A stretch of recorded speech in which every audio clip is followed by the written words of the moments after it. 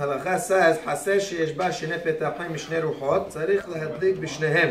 מפני החשד, somebody who has a courtyard, a house, which opens to two different sides, for example, a corner house, so he has one side on this corner and one side on that corner, he has people that pass from this side and have people that pass from this side. So you don't have the same people passing, you have different people. Some people pass only on the avenue, some people only pass on the street, on the east. So in such a case, one should light in both. One should light on both sides. Maybe someone's going to be passing on the side that you didn't light, and they're going to see you didn't light menorah over there. They're going to assume that you didn't light at all. Therefore, one should light in both entrances. However, you only make one beracha, being that again you have only one house, you have one hayuv. The hayuv is one. The only reason why you're lighting by the second is only hashad, is only so that people don't think that you didn't light. So therefore, again, one would have to light in both of them, but only make a beracha by one of them. Some say שבזמן הזה תראה שהכל מדליקים בתוך הבית מבפנים ואין שום הקד לבני רשות הרבים. Really today the ikad is really for inside. Mainly it's made for the people that are inside the house, not for outside. אף על פי שיש לחסר כמה פתחים, אין צריך להדליק אלא בפתח אחד בלבד.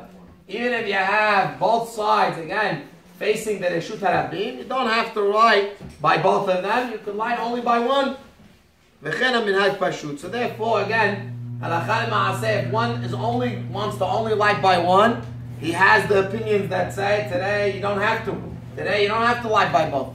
However, if you want to go with the other opinions that you want to light by both, in order that they should have persumeni on both sides, so you definitely can do it. It's not asur, it's mutar. You could do it. Maybe it's even recommended. However, one does not make a beracha by both of them. He only makes a beracha by one of them. Now, in regards to Bet Knesset, we just spoke about again the Hayuv. So normally, wherever there's a Hayuv, there's a mitzvah to make a beracha. In the Bet Knesset, we know that really me'akad adin yina yotzeh.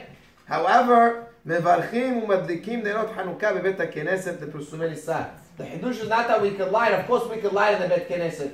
The Hiddush is that we're even allowed to make a beracha in the Bet Knesset, even though nobody's really yotzeh with this mitzvah. With this lighting of the menorah, no one is yotzeh. However, still, the hiyuv is a hiyuv on the Bet Knesset, and therefore, Hachamim will kovea that we should make a beracha even in the Bet Knesset. Again, even though you're going to still have to light at home. Tomorrow, Be'ezat Hashem, we'll discuss the halacha, whether a person can make sha'asanisim, shehiyanu. Let's say it's the first night, and a person already lit in the Bet Knesset, and he wants to go home. You can make the adlik, but what about the other berachot? Bezat Hashem, we'll discuss it tomorrow.